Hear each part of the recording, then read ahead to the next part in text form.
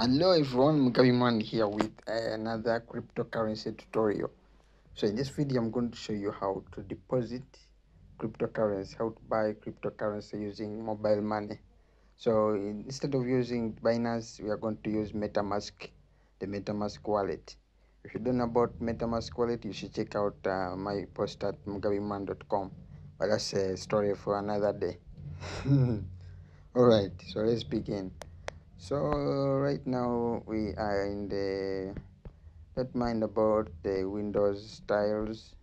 We are still in an Android phone. So in my Android phone, you can go to PlayStore and search for the MetaMask app. As you can see, I already searched for it. So simply install this and open it up. Now for the first time opening this, you'll be requested to create a wallet.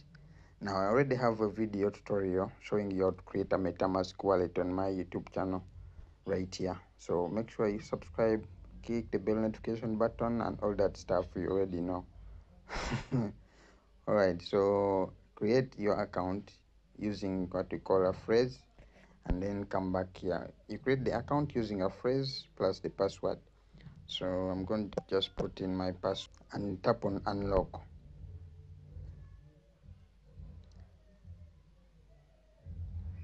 Alright, so now we are in my account, and this account has two assets.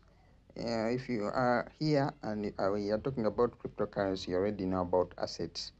So assets are digital assets or cryptocurrencies. Digital assets can be NFTs. Someone can create art and turn it into an NFT. An NFT can be even a physical something, like a house, like a car, like whatever you want to make it. So if you have NFTs, this is where you find them in the MetaMask wallet. Right here on your wallet, it's the first thing that will be shown here. So you notice we have tokens and we have NFTs tab.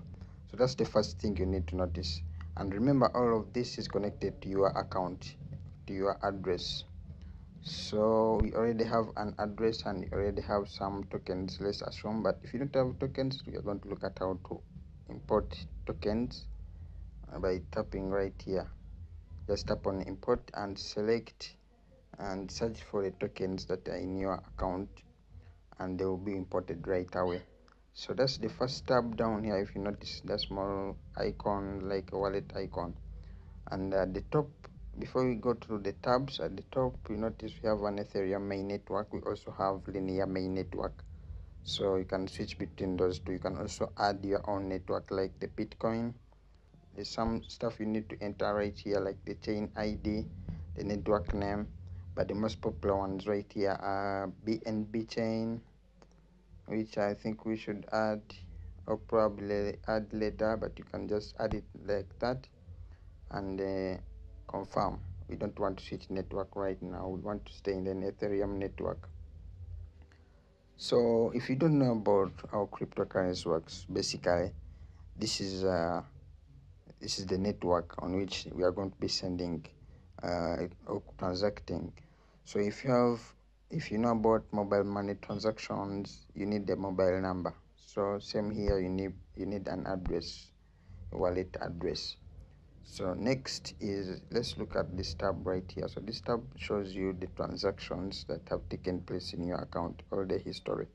You can even view the full history on the Etherscan. The Etherscan is the place where you find all the transactions on the Ethereum network.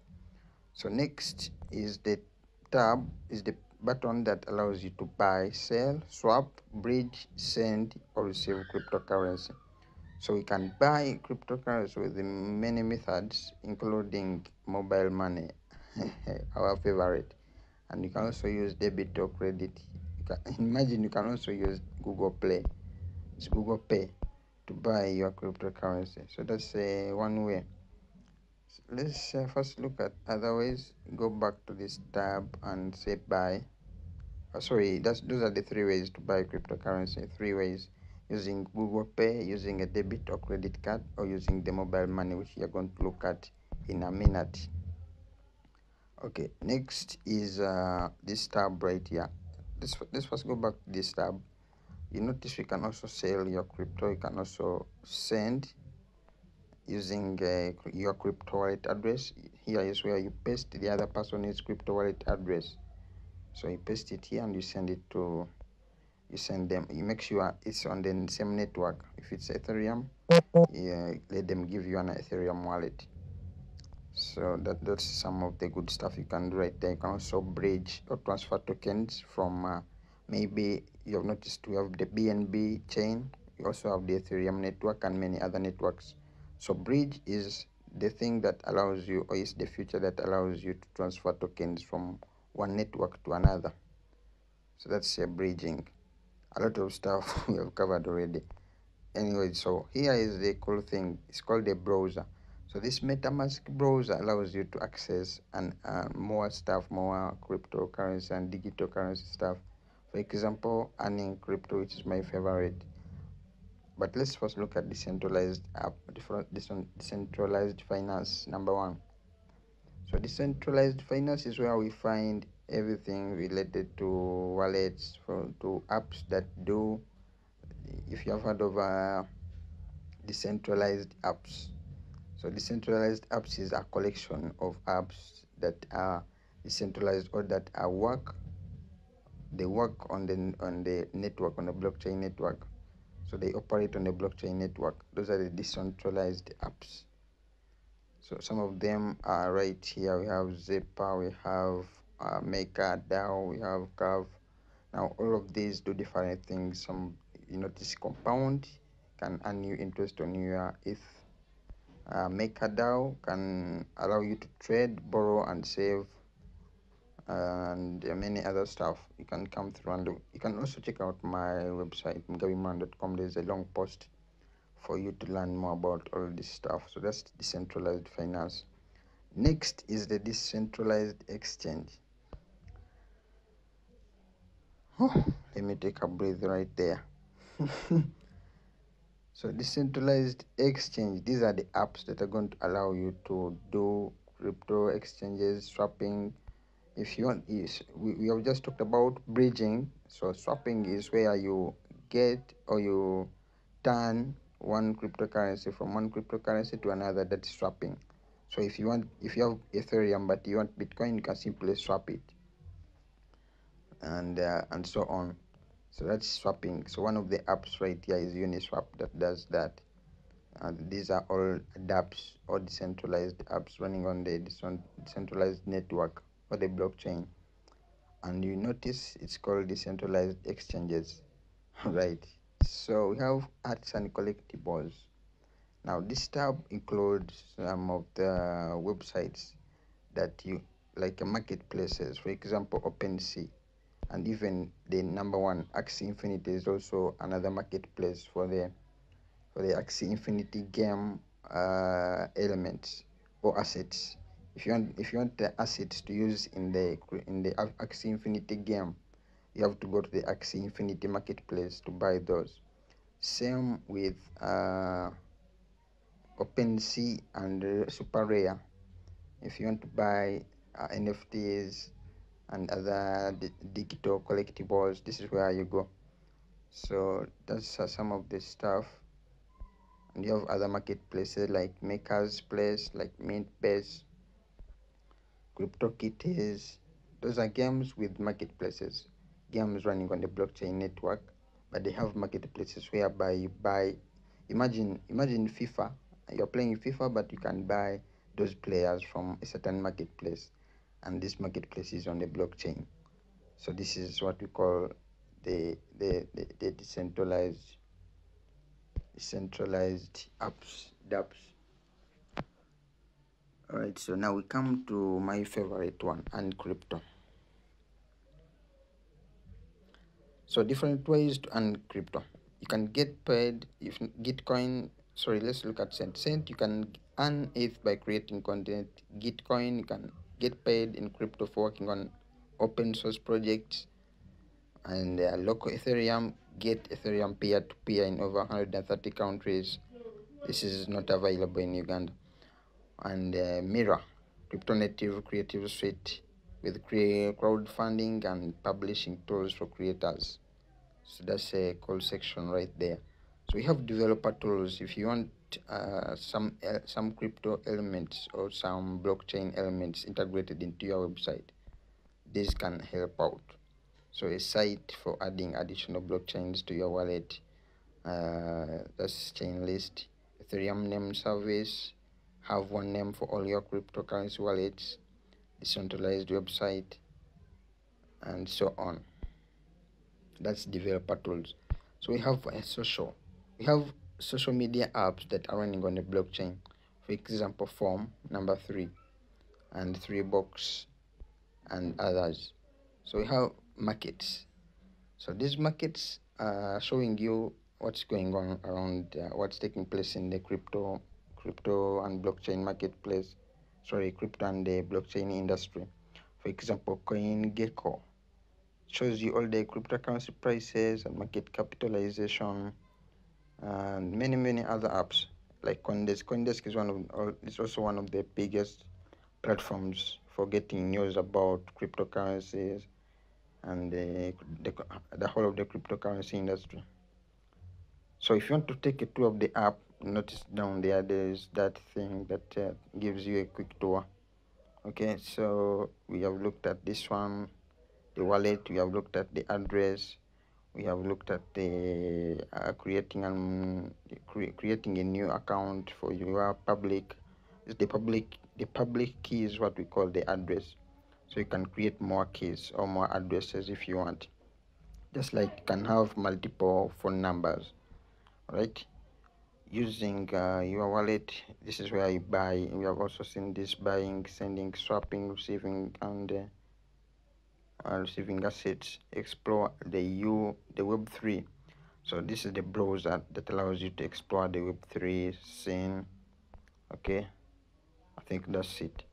So lastly, we've already looked at how to use this browser. Lastly, these small settings right here will allow you to change things like your conversion rate, your currency conversion from USD to which currency. Choose your own currency. So from your default currency, let's call this your default currency. All right, and you can also choose the language and some other small settings. So let's get to the most important part right here of how to buy cryptocurrency in Uganda using mobile money. All right, so that's what brought you here. So let's get started. So first of all, there's a cool thing called staking. I don't know if you guys know about it. So staking is whereby you keep your crypto in the wallet, and the blockchain or the network keeps on rewarding you. Okay. So I think it's like keeping your money in the bank, and you keep receiving some interest. Maybe it's something like that, but this is more. I think this is a little bit different, kind of similar. Let's not complicate things. So this is where you do staking. You just go to portfolio. This button might not be here if you haven't yet done. If you don't have any assets or anything in your wallet, but I think you can find it if you go to the browser and then you go to earn crypto. So no, I guess not. So if you go to buy, you go to this button right here. You're going to use the buy button to buy some assets, and you have them in your wallet, and then you'll be able to see that portfolio button. Anyways, so let's just go to buy, right? Go to buy and then choose mobile money as your payment method. That's the first thing. Next is leave this to USDC. Okay, if you want, you can even search for another currency, but Ethereum is not part of it. So let's enter the amount you're going to buy, and so you can enter only a minimum of 70,000 Uganda shillings. I think that's about $27 to about 150,000, which is about what's that, $30-40. Anyway, so let's enter amount in Uganda shillings right here. Notice you can also change the currency. 150. Okay, right, let's click tap on get codes. All right, so one thing you should understand here is we are buying cryptocurrency from someone around that is going to send us. So we just pass through, we go through this phone bank. It's called phone bank or something. So the first thing you will need to do is verify your number. I've already verified my number. So you have to verify your phone number. You get a small code, enter it, and that's it. And then you come here to the next step and choose whatever network you're on. I'm going to choose Airtel. So from my Airtel, you're going to use this amount to purchase Ethereum. So next,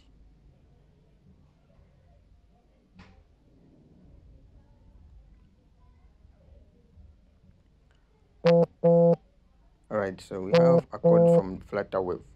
So we are using Flutterwave again, 344384.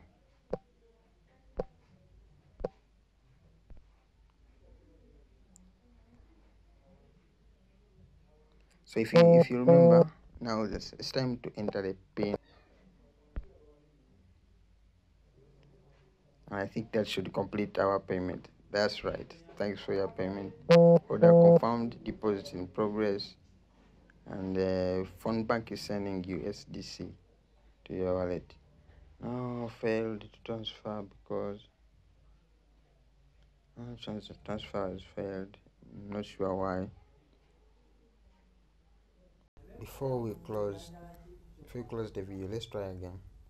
Let's try again once more. Go to buy, go to the button for buying, and go to buy, and enter the amount right here to go to the next step.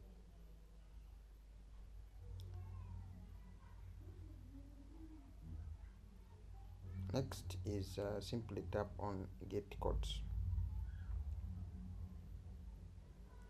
Next is I think we have some codes, so we tap on continue with phone bank.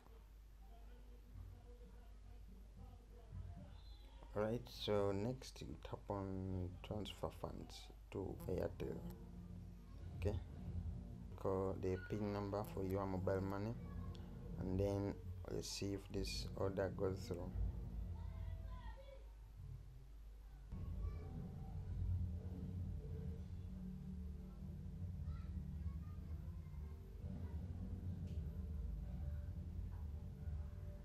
Alright, so I think this one went through.